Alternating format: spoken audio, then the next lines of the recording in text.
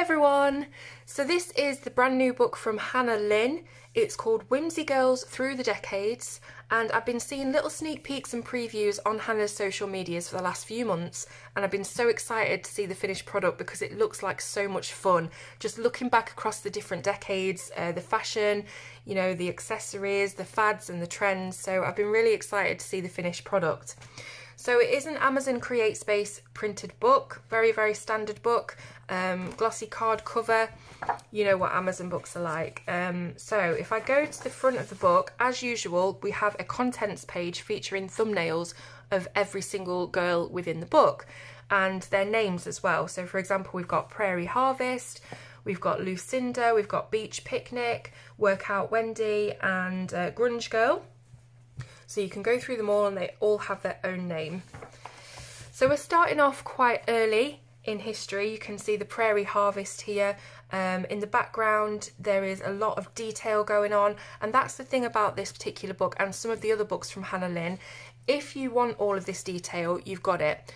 But if you don't, if you want something that's a little bit simpler to colour, a little bit larger in scale and without so much detail, you have exactly the same image but cropped and zoomed in with some of the detail taken out. So every single image throughout this book has this this second image, which is exactly the same but just with less detail. So it's up to you whether you want something large to practice the skin tone on maybe, or whether you want something heavily detailed with a lot of background stuff going on. It's up to you.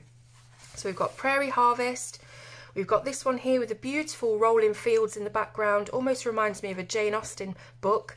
Yeah, gorgeous, gorgeous, gorgeous. Beautiful dress and hairstyle. And then the next one, as you can see, it's been zoomed in for you to have a little less to do.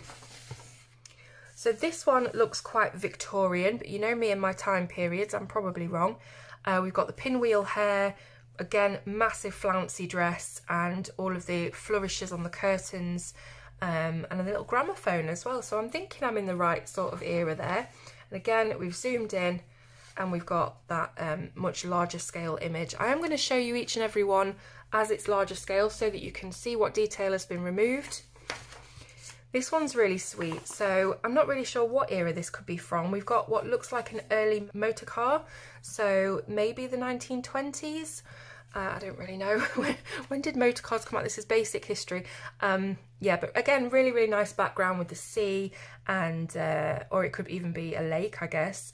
Yeah, and then the next one, as you can see, is zoomed in. So this I know for sure is 20s, 30s flapper girl. I just recognise the aesthetic of it. You can see she's got really, really short hair, the headband with the feathers, loads of jewellery, the skirt with the tassels on the bottom and the feather boa, and then we've got some Art Deco-esque framing in the background. And then there she is without all of that framing. So, you know, if you didn't want to take your time doing every single bit of that, you have got a clear image there. This one could be from any time period, really. I know she's wearing a few little frills and things that you might not see nowadays, but, you know, it could be from today, really. We've got a cow in the background. She's obviously working the farm. There's a barn, and she's putting the washing out there. She's probably just done it here with the mangle, so maybe that gives you a little bit of a time period there. Let's just check what this one's called. It's called Washing Day, so we don't really have any clue there, but again, with the mangle, it could be anywhere in the 40s, 50s, couldn't it? And there is our zoomed in image. So this one, that's going to be the War Girl one, or Warbird Rosie.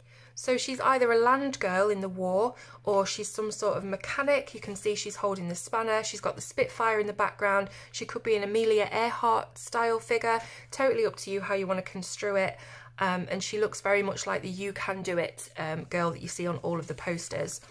So her next image is taking the Spitfire out, so you've just got her in her position. So this one, I'm just going to keep checking. This is Baseball Betty. So we've got a female baseball player. What more can you say? Again, really, really nice background with the stars and the diamond. Baseball isn't really a huge game over here. We have something similar called rounders that you play at school in physical education, but baseball's not really massive over here. But yep, so some of the detail has been taken out. It's cropped in a little bit more. I think you're getting the gist now of how it works. This girl is called Lucinda. and she looks like she would be singing in a cabaret bar. Very slinky dress, you know, kind of wrapped around the microphone, and the sultry eyes going on. And then it's just taken the curtain out for you on the next one. So this looks like the proper Stepford housewife type figure, doesn't it? Called Dinner is Served. So you can see she's got her apron on, her pinny, the oven gloves, and she's serving up a nice roast dinner. And if we just flick, yeah, it's just a zoomed in one. So some of them do keep the detail, but we just have more of a focused in cropped image. So this is a movie starlet or a Hollywood icon, kind of Marilyn Monroe-ish. You can see she's got the perfect hourglass figure, and then all the film rolls and things in the background, and of course the red carpet. She's called the Golden Age of Hollywood. So yeah, anything like those wonderful, beautiful figures that you would see in the old Hollywood eras. Now I love this one. This is one I was going to actually do for this review, but I have coloured something very, very similar of Hannah Lynn's before, and I just wanted to try something a bit different. So really, really love this image. In fact, as I'm looking at this, I'm sure that the one I coloured, she had a little poodle on her skirt as well, so I'm thinking maybe it's the same girl. And obviously it's 50s, it's Greece, it's that kind of era. We've got the jukebox and the records, the diner, and there we are. So this must be the beach one, Beach Picnic. So again, it really could be from any era, but I think the swimsuit and the hairstyle gives it away. Again, it looks quite 50s, and you know, you can imagine this in full colour, can't you? A beautiful, glorious beach day. So here we've got a secretary. The massive beehive is telling me we're moving into the 60s now. We've got wood panelling on the walls, and let's see what her name is. Front Desk Donna. So she's at the front desk, and then we've taken away all of the detail from the wood panelling there. So we're moving into the 70s already, and this is disco fever, isn't it? We've got the glittering ball behind her, and you know, that funny, wacky 70s fashion. Let's see what she's called, Disco Diana. So she's got the afro, she's got the massive eyelashes, but again, all of Hannah Lynn's characters have massive eyelashes, so that doesn't give us any clue. And then some of the detail removed. So we're back in the 60s for peace and love. We've got the VW camper in the background and all of the paisley and the fun stuff going on there. We've got the bell-bottom jeans, and yeah, taken away, we've just got her and her camper van in the background. Now this one's looking very 80s. We've got the off-the-shoulder top, the beads, the chains, the frizzy, curly, crimped hair, and yeah, just very, very 80s fashion there. Loving the triangular earrings as well. That's a nice touch. And staying with the 80s, moving kind of into the 90s as well. Again, crimped hair, boombox on the shoulder, bomber jacket. Isn't it funny how things change when you look back at the Prairie Harvest girl that we started off with? So again, for 80s, we've got the aerobics class, we've got the fitness instructor. You can see she's got her leg and arm warmers there. Again, the off-the-shoulder top. And yeah, super 80s. So we're still in the 80s, of course, with the massive perm. I think all of you who grew up in this era will remember the amount of hairspray that you had to use to keep your perms in check.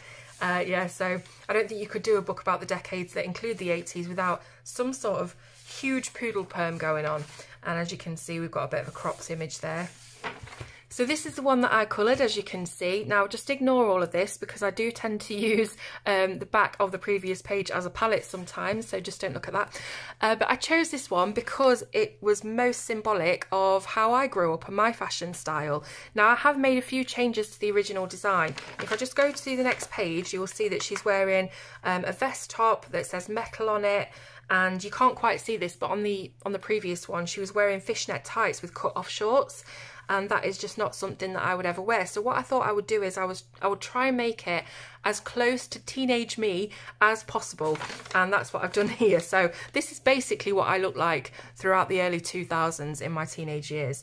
So there are a couple of things that I couldn't change. For example, the hat. I never wore a hat, but I couldn't really get rid of it on this particular image. So I've just sort of incorporated it into the design and made it a little bit smaller. I would usually be wearing a big baggy Blink 182 hoodie.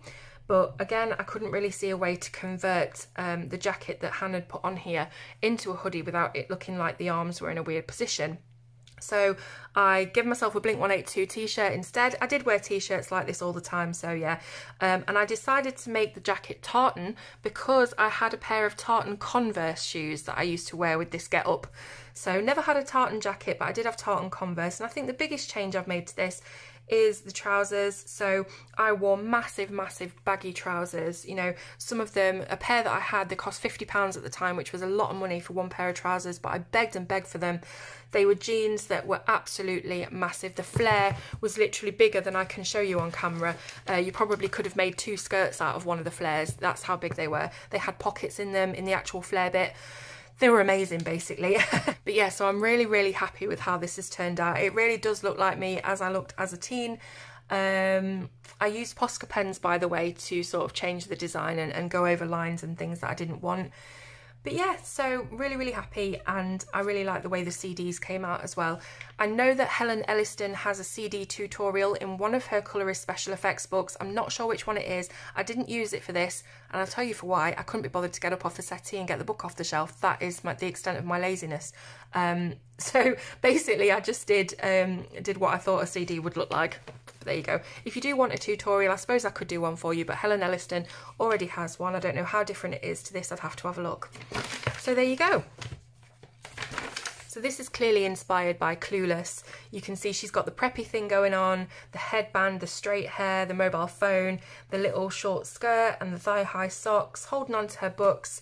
So yeah, that's the feel that I get from this one. The school in the background. So everybody will know that movie, won't they? So this is obviously quite 90s, this one. You can see the graffiti in the background on the brick wall. We've got the big baggy dungarees, the chains, the bling. Yeah, so another really fun one to colour. It'd be great to have a lot of colour on that, you can imagine it. So this one, I'm not entirely sure. This could be from nowadays. I'm not up with the fashion at the moment. It's called Trendy Tracy. Wearing short shorts, vest top, in front of the palm trees, the beach. Yeah, it could be from any time between the 2000s and now, couldn't it really? And then I think the final one here is called Cozy Morning Coffee, and yeah, that must be nowadays because that's kind of how I look every single day, with my hair piled on top of my head. A little bit less elegantly than this, more Miss Trunchbull than this, to be honest. In front of the laptop with the kitty cat, and yeah, really cute, cozy, fun scene. So that's the end of the book. As you can agree, there's some really fun images to go through here. I think anybody who, you know, likes Hannah Lynn's style will love this book because it will appeal to a lot of people. You know, we all know the different styles through the decades, you know, the ones that speak personally to us and when we were growing up. So yeah, fantastic book from Hannah Lynn, as always. I'll be leaving the link in the description for you to go ahead and buy this on Amazon. Prices vary, so I'll just let you have a look how much it is in your country right now. If you have any questions about the book, please let me know. I'll try my best to answer. Do let me know in the comments what you think of it, and don't forget to like and subscribe. Thank you so much for watching, and I'll see you soon on Colour with Claire.